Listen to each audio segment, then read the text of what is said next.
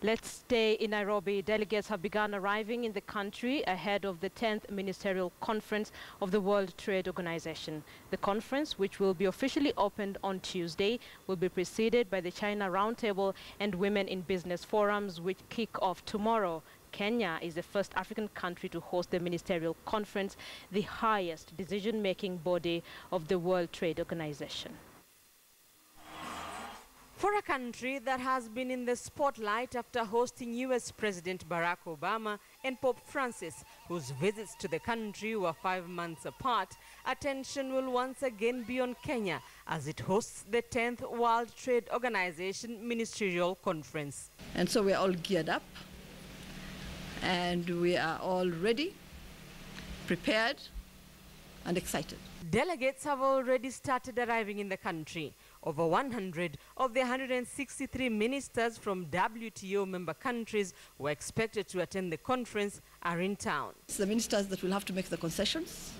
It's the ministers that will have to compromise. It's the ministers that will have to build the necessary consensus to achieve an outcome that all of them are comfortable with. The conference will be one of several firsts. It will be the first time that the China Roundtable meeting, the fourth of its kind, will be held on African soil. And Nairobi will be the venue of another historic step for the WTO. We have accessions. We have two countries that will be acceding to the WTO agreement here in Nairobi. Again, very, very historic. Never happened before that you have a ministerial where you have accessions. This is the first time it's happening, and we're extremely happy. One of them is Liberia, and the president of Liberia will be signing the accession protocol on the 16th. The other one is Afghanistan, and the deputy CEO of Afghanistan will be here to sign the protocol also. On Monday, the fourth China Roundtable and the Women in Business Forum will kick off ahead of the opening of the ministerial conference on Tuesday afternoon. Several issues on the agenda for negotiators during the four-day conference, including the Trade Facilitation Agreement, which seeks to cut global trade costs, cotton, special and differential treatment, and agriculture.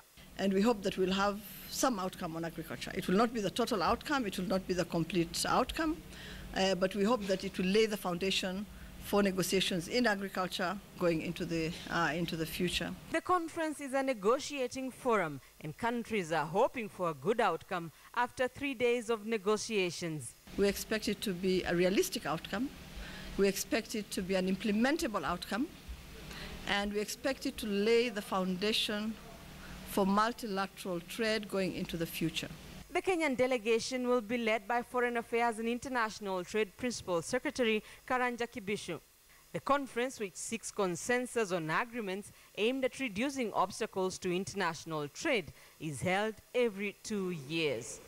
Rita Tinina, KTN News.